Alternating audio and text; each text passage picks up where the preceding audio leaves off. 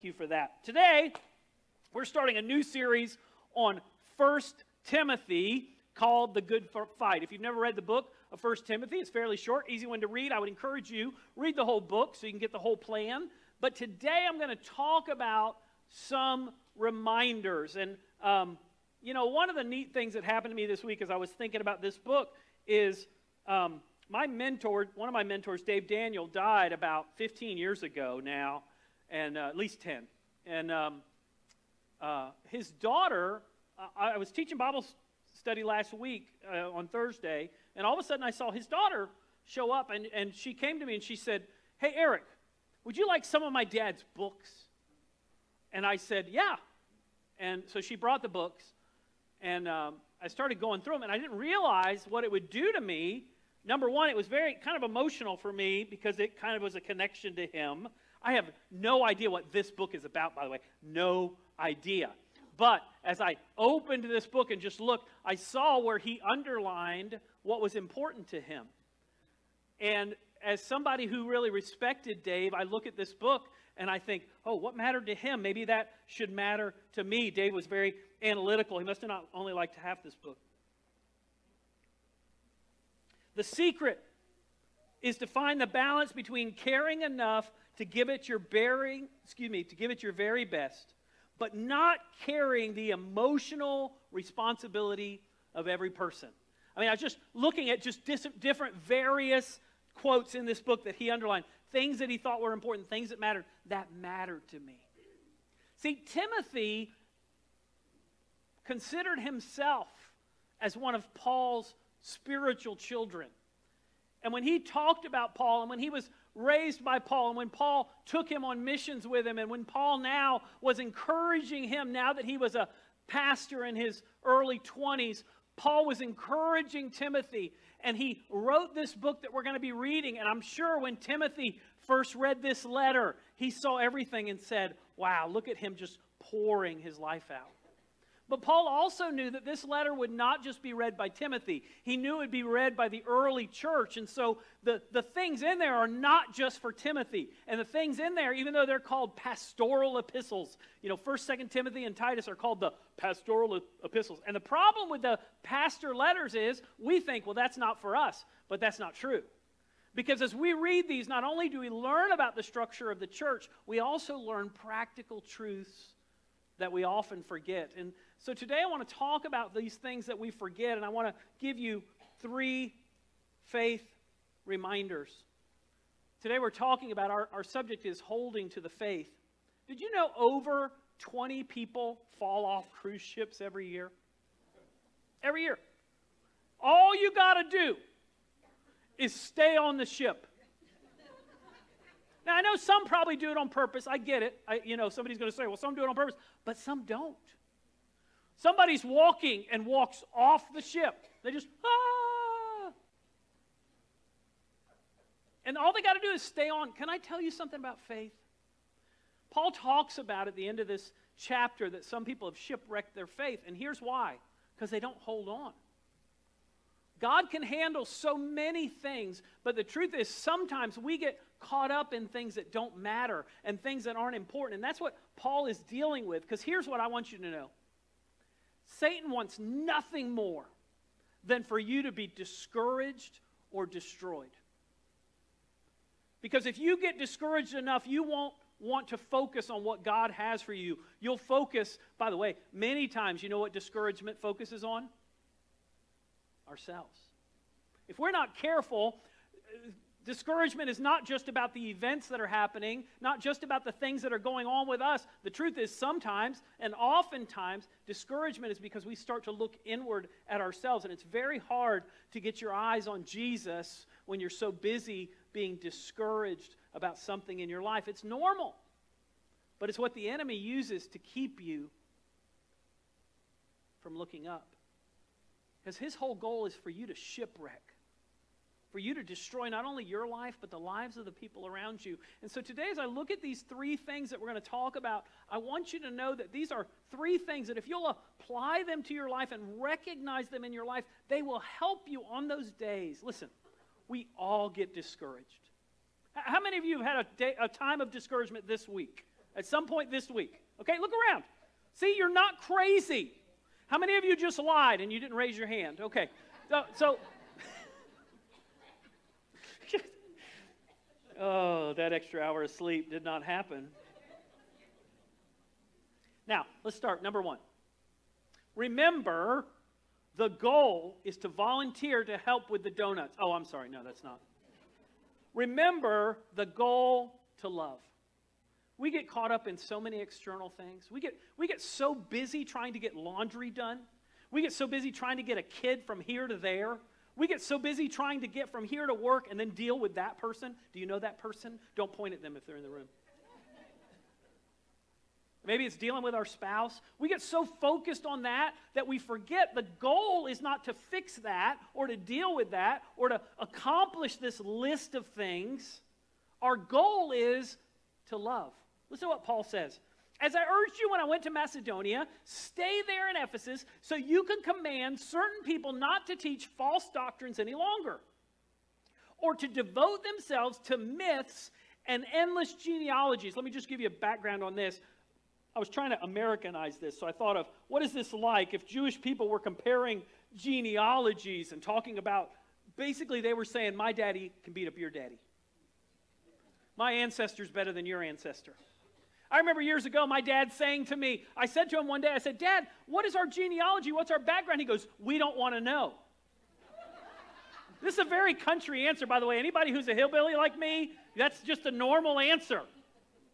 My family's from Milledgeville, Georgia. Before that, Ireland, and none of them wanted to know who their ancestors were. So I joked with my dad. I said, why don't we want to know? Is something wrong? He goes, oh, probably moonshine runners. Well, what I didn't know and found out later, it wasn't probably, it was yes. Not only a moonshine runner, but a sheriff that was a moonshine runner and killed somebody when they caught him with the moonshine and took off. Woohoo! My genealogy's better than yours, right? So, if you're a hillbilly, you're like, genealogy, we don't want to know that. Don't look back. A new day's breaking. Just keep going, right? So you don't want to look back. So Paul, in the early church, there were people fighting over who had the better genealogy. Just a dumb thing and as Americans, we're like, yeah, who cares about genealogy? But it was a big deal to them. By the way, you argue about other things that don't matter. They used to argue about how many angels could dance on the end of a pin. Some of you are arguing over lyrics to a song. Here we go. Such things provoke controversial speculations, which basically means you're wasting your time, rather than advancing God's work, which is by faith. The goal of this command is what? Love. Very good. So much better than last night when I asked that. When I asked that last night, I think one person said love, and I said, let's go home. And listen to this, which comes from, I love this, a pure heart, a good conscience, and a sincere faith. This word for sincere faith means the opposite of hypocrisy. Now, hypocrisy in English, we know what that means. But to Greeks, hypocrisy meant to put on a mask because it meant an actor. It was somebody who put on a mask. And so Paul says one of the ways that this happens is when we quit putting on masks and we're honest with each other, when you're vulnerable with each other. And Paul's going to be vulnerable here in just a minute. He's going to be the example of vulnerability to us as Christians. Some have departed from these and have turned to meaningless talk. Do you know anybody who talks too much? Do you have a relative that you have to do the hanging up? Do you do the country thing where you say, I'm going to let you go, and what you mean is, you're going to let me go, but you say, I'm going to let you go now, which means, let me go now. You have anybody like that? By the way, if you don't have anybody in your life like that, it's you. Somebody's on the phone with you going, I'm going to let you go now. All right, let's keep going. They want to be teachers of the law, but they don't know what they're talking about. Don't you love that? Isn't that awesome? Paul just calls somebody out like, you want to teach, but you don't even know what you're talking about. It's like watching SportsCenter. Or what they so confidently affirm. So they're confident. By the way, people tend to follow confident people. I saw this health expert online today. The guy was super confident. He literally just made stuff up. I want to release a video just making stuff up. I'm just going to make stuff up. Peanuts are bad for you. Why? Because of Mr. Peanut. You know, whatever. Just make stuff up. But if you're confident about it, people are like, oh, what they said must be true. Oh, and that was happening here in the first. And Paul is saying, hey, if they're talking about things that don't matter, if they're talking about things that don't lead to anything, if they love to talk about things that are way out here and you can't do anything about them, it's meaningless. And the truth is, we today have way too much access to meaningless talk. I love that you watch the news. I want you to be up on what's happening in the world. But you were not designed to handle all of the world's problems. That's Jesus' job. And I know you want to fix them. I know you want to fix all of them. So you watch every news channel, trying to find out how many problems there are, so you can think about all of them all day long. Kristen and I watched a show about alien invasion. I wanted to build a bunker. Right? And so some of you are almost that way. You've watched so much news and you're hearing about all the problems in the world that you're like, I got to fix this. But is it meaningless? Do things that matter. Look for those opportunities. And here's the deal. Listen. This is a tester. It tests its voltage, amperage, and resistance. Did I get all right? It's a multimeter. Is there anything else that the experts want to tell me that I need to tell everybody? Now, I never used this hardly. I mean, I think I've used it one time. You know why? Because I hand it to somebody who knows what they're doing. Because I've been shocked before. I know that you're surprised by that. Okay, I've been shocked many times. I've been shocked so many times that somebody from church brought me a tool that I can wave near things that might have power so that I would know, don't touch that. It might have power. So I have this little brown stick that I go, okay, I'm not touching that. Beep, beep, beep, beep, beep, beep, beep. Don't touch that. That's how bad it is. But here's the thing about all of us. Have you looked at your life?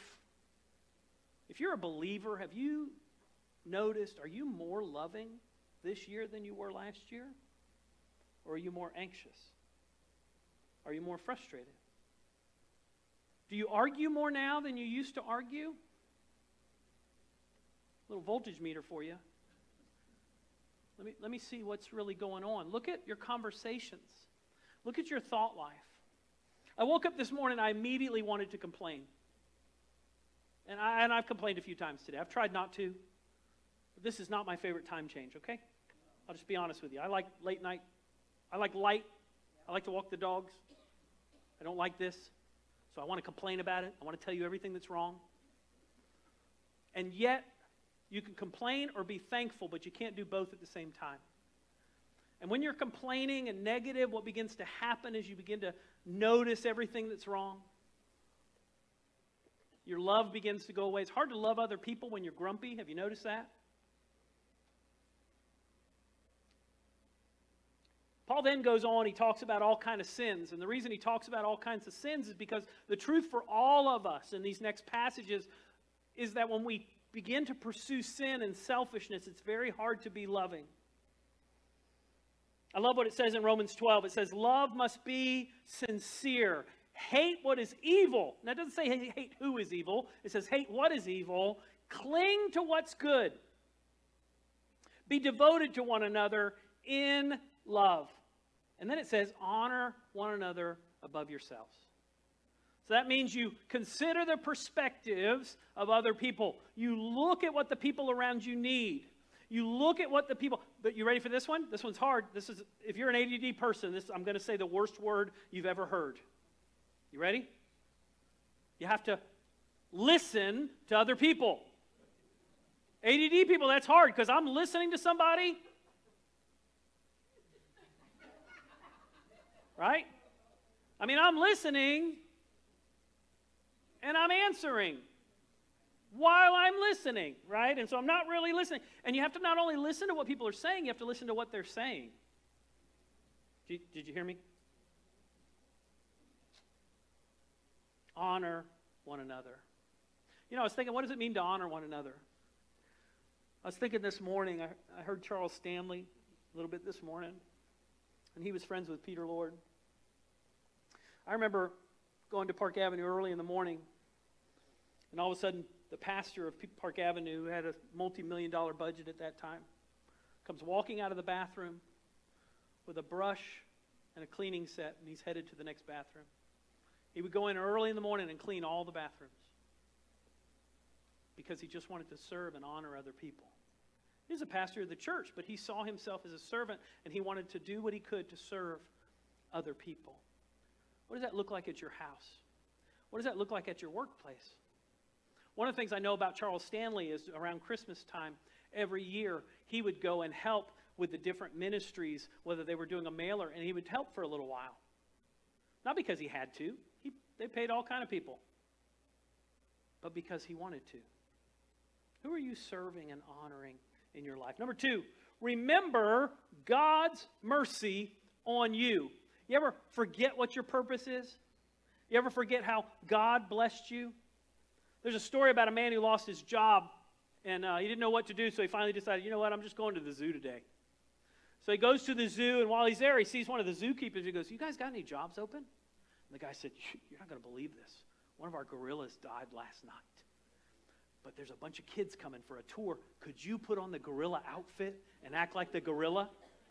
The guy says, absolutely. So he puts on the gorilla outfit, goes there, the kids come, and he decides he's going to ham it up a little bit. So he's playing like the gorilla. He gets on the gorilla swing. Well, he gets on the gorilla swing, gets a little too excited, swings into the lion cage.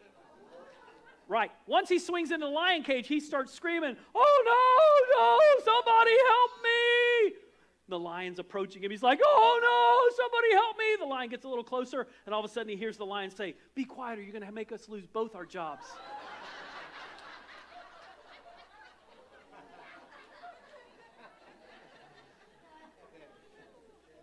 I always like a new joke.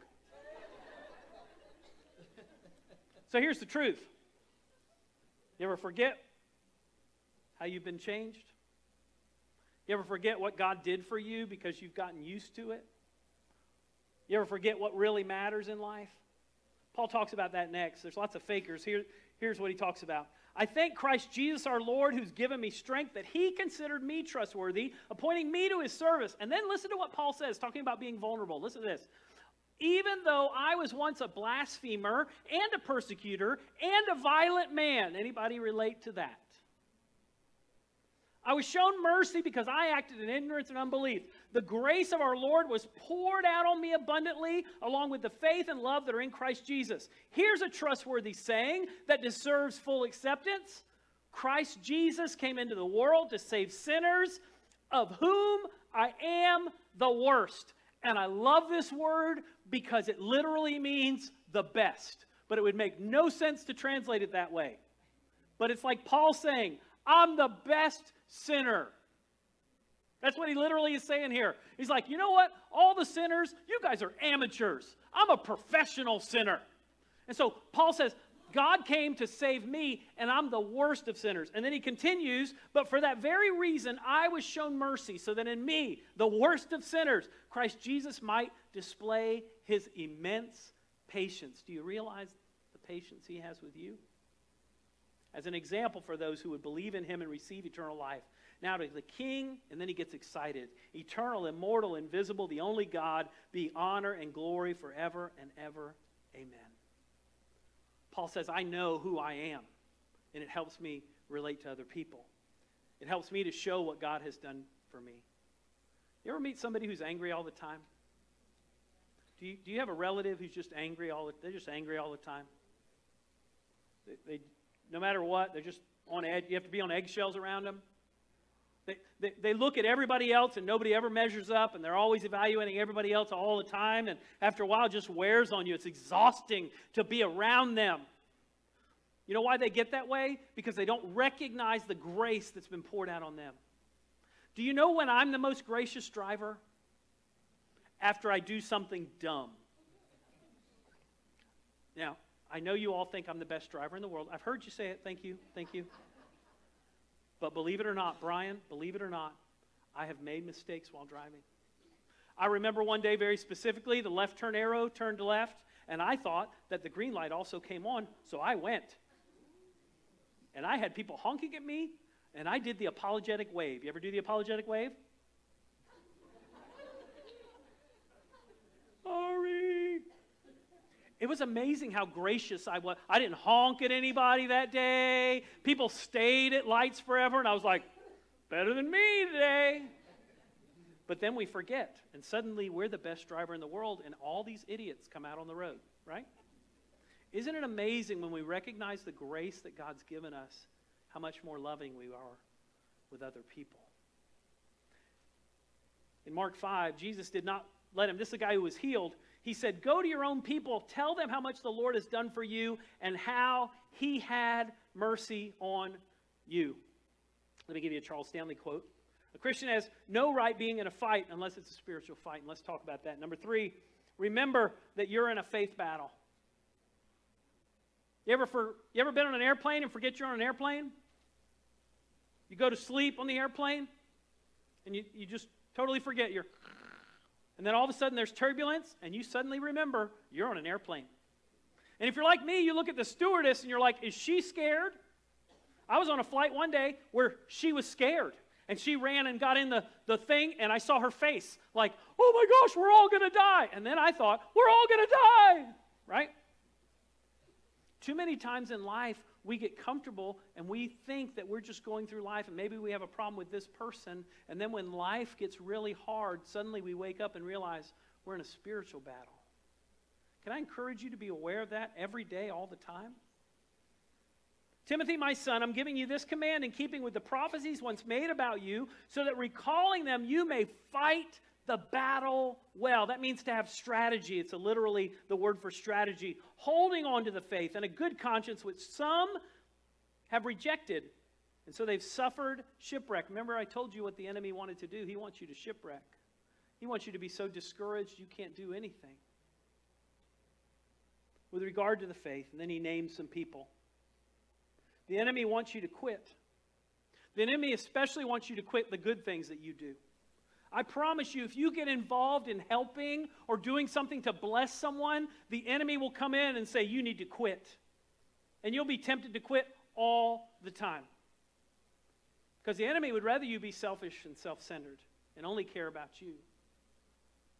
But the ultimate joy happens when we do what God called us to do. We recognize that we're in a battle and we win the battle.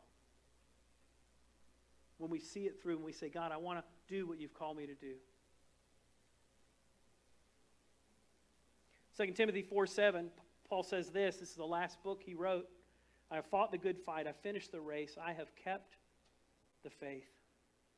See, Satan doesn't want to do anything to you except destroy you, or at least distract you. Yesterday I got a call about a potential ministry. And as I talked to Rudy about this ministry, he was telling me about a coach that started to despair. And he thought he wasn't making a difference, and he thought he didn't matter, and he had PTSD, and he ended up committing suicide.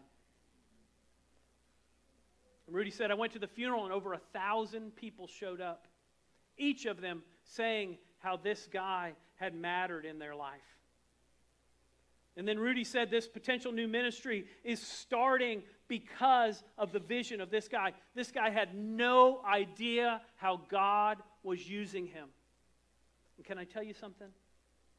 If you're discouraged today, if you feel like you don't matter, if you're ready to give up, can I tell you something? You matter. You're making a difference. Every day that you're here, you're a blessing to someone. Recognize that the battle is not just physical. It is. It's not just emotional, although it is. But it's also spiritual. The enemy wants you to quit. But keep fighting. Keep going. Keep pressing on. Don't stop. Love the people around you. Go out of your way to not argue about things, but look for opportunities to make a difference in the world and in people's lives. If you're here today and you've never given your life to Jesus Christ, you can do that today. That's the first step to winning the battle, is to say, Jesus, I surrender my life to you. Then the ultimate victory is won, even if you blow it and mess up so many days. But that's the beginning, and God will give you strength to overcome. So if you want to talk after the service, or if you're watching online, you want to talk about what it means to be a Christian, I'd love to talk to you after the service about what it means to surrender your life to Christ, knowing that he died and rose again to pay for your sins. If you're here today and you're struggling, maybe the enemy's been after you and you know it, and as I'm talking today, you're like, wow, that one's me. Just be honest with God about it. Recognize you're not in here by yourself. We're here to help you, to encourage you, to bless you on this journey. You don't have to do it alone. Let's close in prayer today. Father, thank you for this time together. We thank you for your word, your power, your strength, your love. Lord, I thank you for the example that Paul was, not only to Timothy, but to each of us. That, Father, we recognize the grace you've poured into our lives, and we pray that we would be graceful to other people, that we would show them your love and show them what you've done for us. Lord, thank you for your grace. We all need it. Lord, bless each one, especially those who are hurting today, those who are fighting a battle that none of us can see. I pray they would know your strength today. In Jesus' name, amen.